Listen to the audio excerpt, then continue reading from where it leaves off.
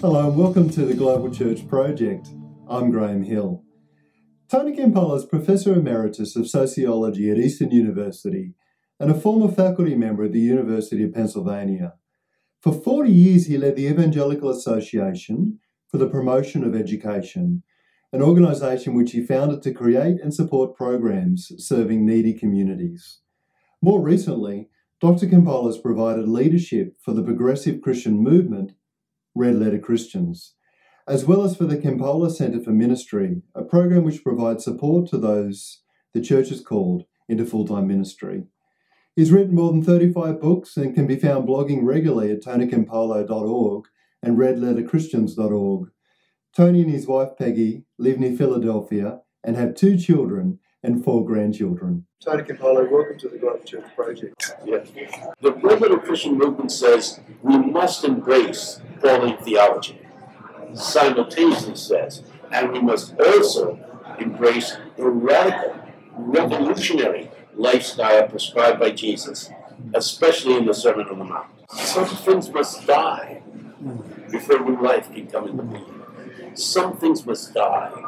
And it may mean that our acculturated, compromised Christianity that we've been propagating and in many respects trying to export to other countries, in the end, it's going to die. But a new kind of Christianity, I would say new kind because it's as old as the second chapter of Acts.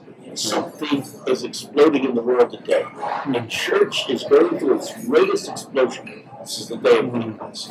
So when you say, what hope do I have for the Western church? My answer is simple.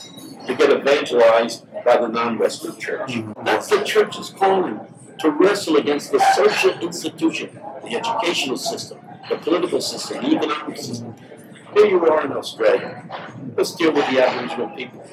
If there's going to be justice for them, there has to be change in the educational system. If there's going to be justice for them, there has to be a radical change in the political system. If there's going to be justice for them, there has to be radical change in the economic system.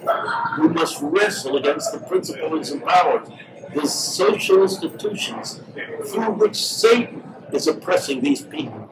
I believe in Satan. And there is no question, if you read the book of Colossians, that the principalities and powers which God willed into existence have been taken over by demonic forces and are being used to oppress people instead of bless people, which they were intended to do. And our task as Christians, as the church, is to not retreat from the institutions, but to invade the institutions. And that's why I teach at Eastern, a Christian university.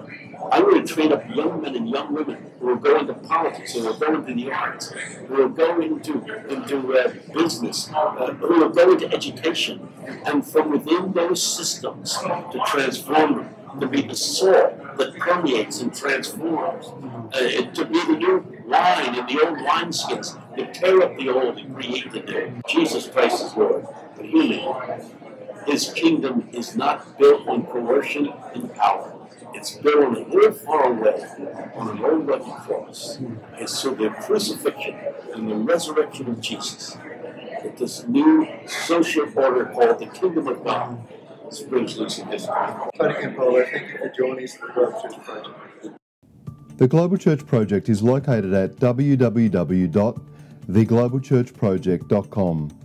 On our website, you'll find a wide range of interviews and resources for colleges, universities, and churches.